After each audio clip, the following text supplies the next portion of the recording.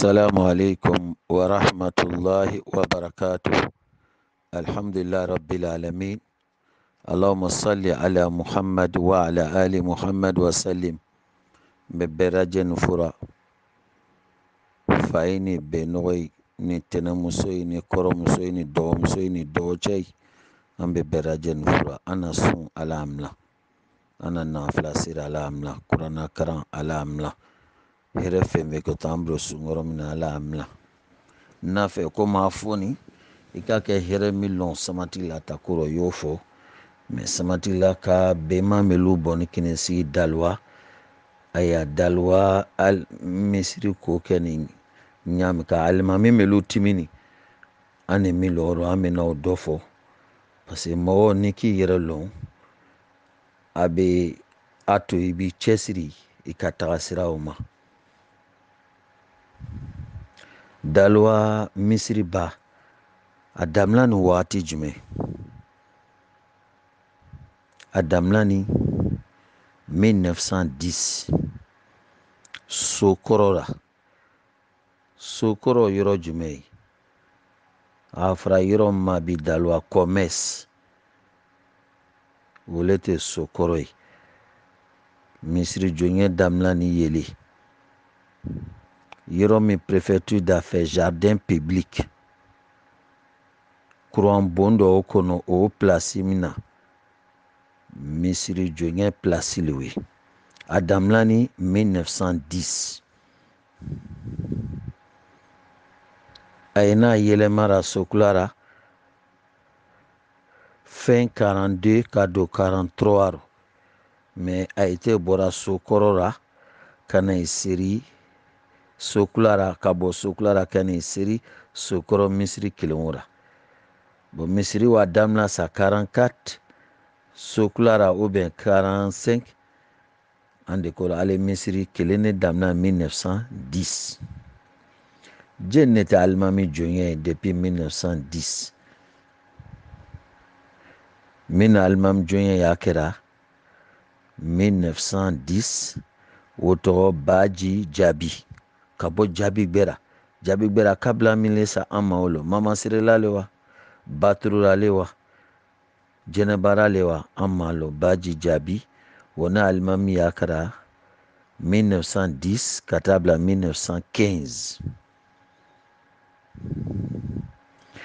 almami flana okeni sobori yabi jabi wona almami yakara 1915 katabla 1925 ale masa ana yele mara kwa boaki ale Samatiguila almami misani jonye kosara taminye mitoke masa soko o fachele sobori yabi akalmami yake Daloa 1915 katabla 1925 amasa ana Daloa le blara kusi boaki ko almami yake boaki fana kabo boaki kana Samatiguila kalmami ya fana ke Samatiguila fana ale kelepia na du saba almami yakera ane milo Daloa almam misri almami sabana afral ma karan amra jabi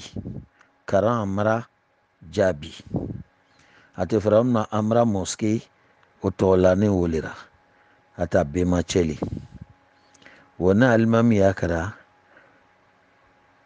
de 1925 katabla 1925 katabla 44 almami nana mo shaman wolira jonye te nana lai aframima ke alhaji benogo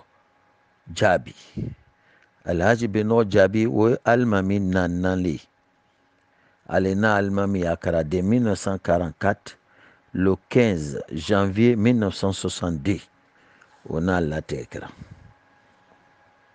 wo nanani bo anu na mi yire kara tege wole ken almami lorunai wole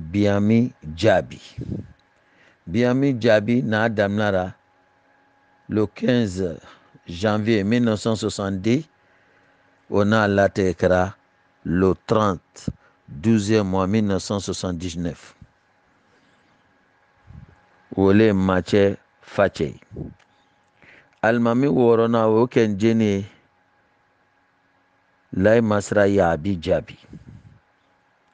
On a damnara le 30 12 1979. On a latéra le 4, 4 mois 1983. Almami worona woken jeni mofre jabi.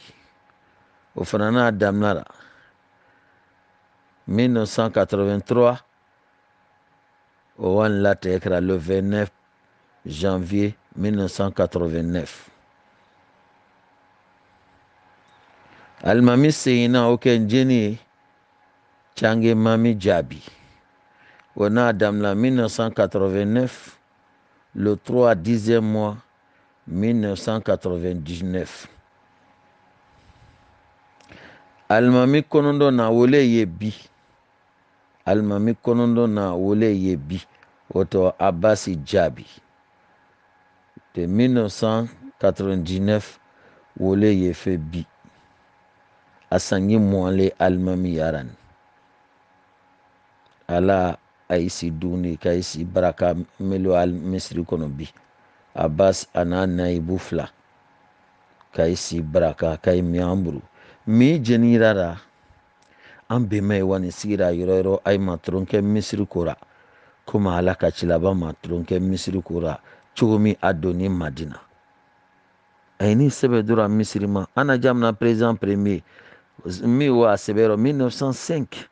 Anwa misri 1910. Misri damna na wati mi. Ote foyi. Ote foyi alisiramalu. Donc mi atura ibi chesiri ya silama yama. Bema ini chesiri ya wolema. Wole noni. Mene ka misri lo yoro. Aya dua ukela wole samasi. Ne samasi te savani. No te sumauru. Me Samatiguila kono mi be dua ukara.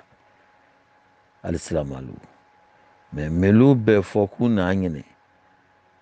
Ana jesira anga dinama. Nikehi beme ina sebe ko ikara. Ibaira diyan ya sebe yaro. Olokso Israel. Wolu ya lycée na ya collège. Confusion mi c'est la confusion biais. Histoire. C'est pas la science ni mathématique.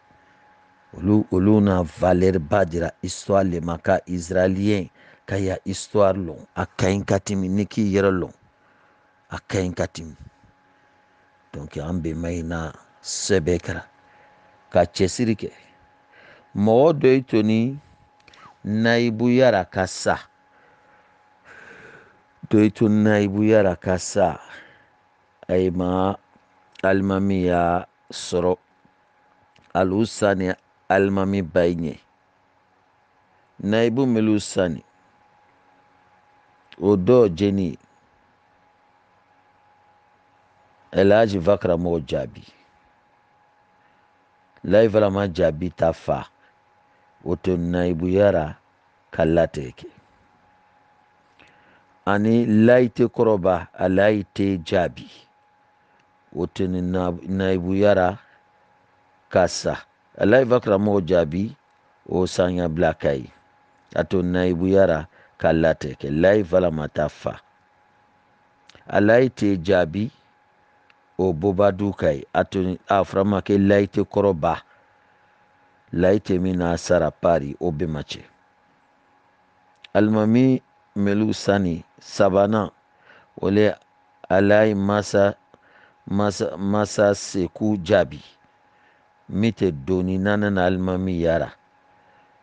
Change mami te gbonu olera. Ofanana wala alete change mami anaibui. Ofanana latekra. Abasina ni wole kofe.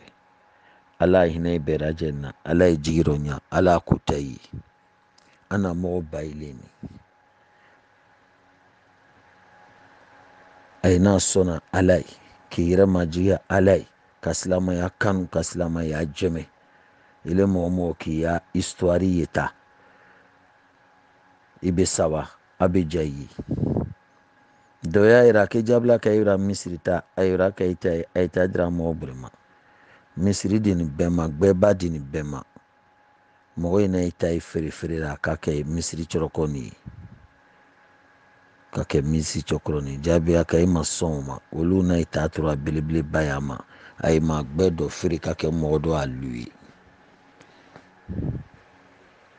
donc fɛn bɛɛ ala kirifara dɔ le ma ala ali kaba min ala kile a fami dɔ le bolo makan olu tɔ bani sheiba hali ne mako ka kɛ dora ali kaba kɔnɔ o wara ɲinina fami o le fɛ o fami tɔ bani sheiba masa tɛ ye foyi tɛ ye depuis cɛlaba waati ka kɔngɔ cɛlaba ɲɛ ali kaba lakile gadera wolu le fɛ a mamina yira fo bi a fo bi masayi mako ka kara alu a bɛ taa ɲinɛ fɛ ye n'a dayɛlɛ alisilamɛlu bɛnba in na wele kɛra ka bɛɛ ta pilasi dama olu kosɔn kɛlɛ ma sariya Samatiguila a ye n'a bɛɛ bɔ yen na ka bɛɛ pilasi dama komi cɛlaba n'a kɛra cogo min sahaba in n'a y'a sariya cɛlaba n'a bɛɛ bɔ yen na kelen kelen ala an bɛ sababa ma ala an kɛ sababati ala an jɛmɛ ala an sutura ala an na banya